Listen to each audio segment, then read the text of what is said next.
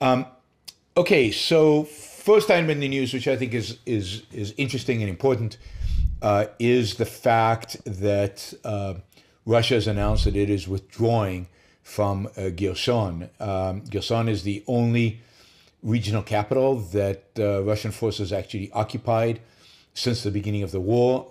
They tried to occupy Kharkiv. They tried to occupy, ultimately, they tried to occupy Kiev. They failed with both of those. The one city that they actually managed to occupy is Kherson. Kherson is in the south. And to the south of Kherson, there is a river.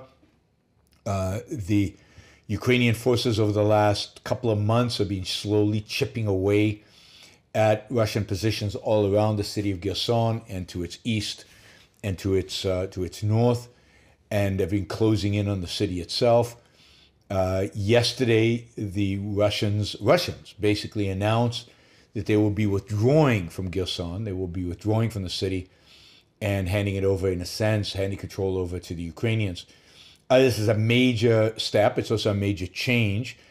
I think the Russians have figured out that if they're going to leave a territory, if they're going to be withdrawing, it's better to do so in an organized fashion. It's better to do so in a planned fashion than experience the kind of routes that they have experienced both on the east, in the northeast, and more recently in the Kherson province, where the Ukrainians just overrun them and then get a bunch of equipment from them. This way, the Russians will be able to retreat in an orderly way.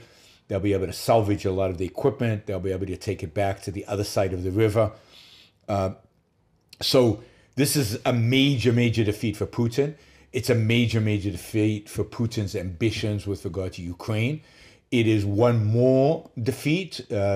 It's one more sign, one more piece of evidence to the complete incompetence of the Russian military, both from an equipment perspective, from a manpower perspective. Their ability to maintain ground that they took in the first few days of the war is pathetic, and their ability to stand up to Western-equipped Ukrainians, it just is non-existent. So Russia is clearly failing in its efforts in Ukraine. It's going to take a long time for Ukraine to regain the land.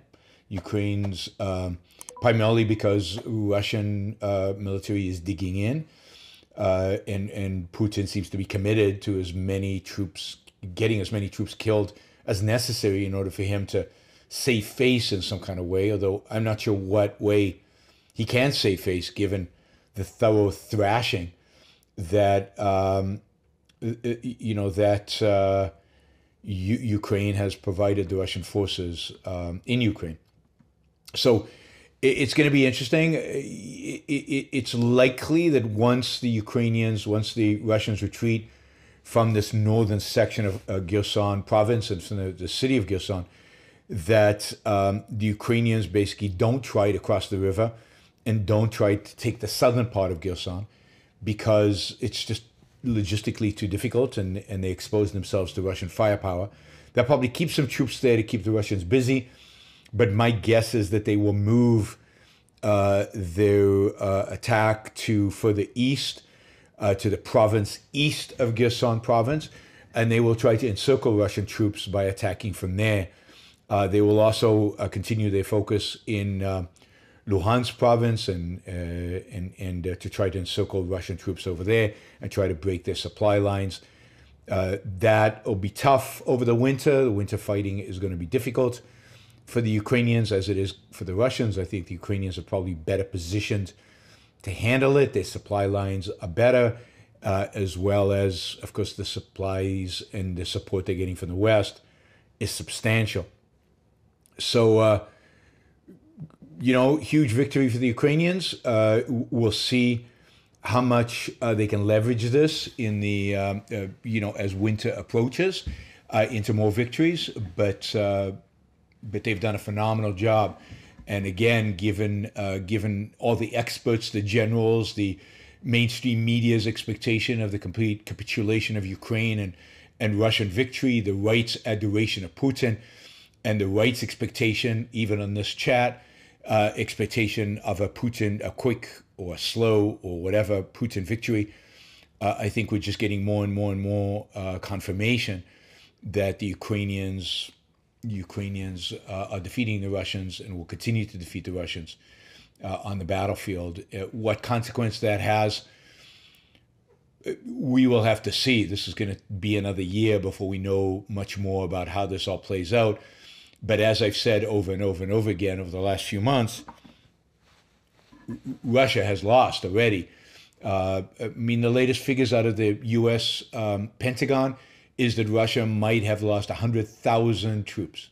100,000 soldiers have died in Ukraine, or at least been died or injured to the point where they can't be soldiers anymore. Most of these are professional soldiers. Most of these are, part of the volunteer army that Russia had. This is the core of the Russian military. This is a significant percentage of battle-ready forces in Ukraine, in Russia, not to mention the number of tanks and the number of other military equipment that they have lost, both that were captured and destroyed. I mean, the waste in lives, the tragedy for the families, the tragedy for these young people who will never have the opportunity to live a life is horrific. What exactly did they die for? For Putin's grandeur, for Putin's ambition, for some greater Russia? Most of them never knew what they died for. Most of them never knew what they were fighting for. You could say the Ukrainians are fighting for their home, they're fighting for their families, they're fighting for their own freedom. What are the Russians fighting for? They have no clue. What are they dying for? They have no clue. Super sad, super tragedy, a super waste of human life, a super waste of wealth, but primarily of human life. How can Russia recover from this? I don't know. How can Russia rebuild an army? I don't know. Remember, Russian birth rates are very low. They have fewer and fewer young people anyway. They just managed to kill 100,000 young people or make them unproductive. How does Russia ever recover from that? Just from an economic, cultural perspective, I don't think it can. Again, Russia is a shrinking population, an aging population. This is a fading so-called superpower. This is Putin's fantasy of resurrecting the Soviet Union is dead.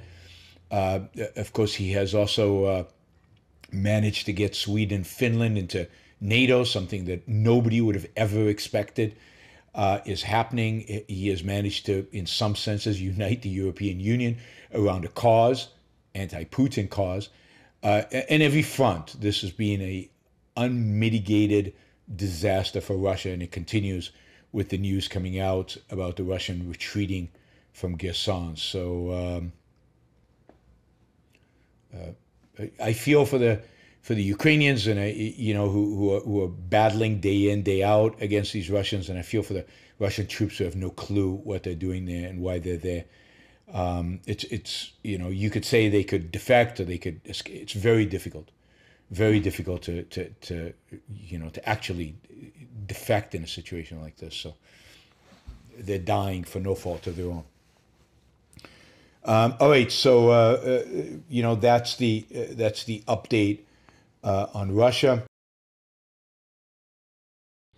Thank you for listening or watching the Yaron Brook Show. If you'd like to support the show, we make it as easy as possible for you to trade with me. You get value from listening. You get value from watching.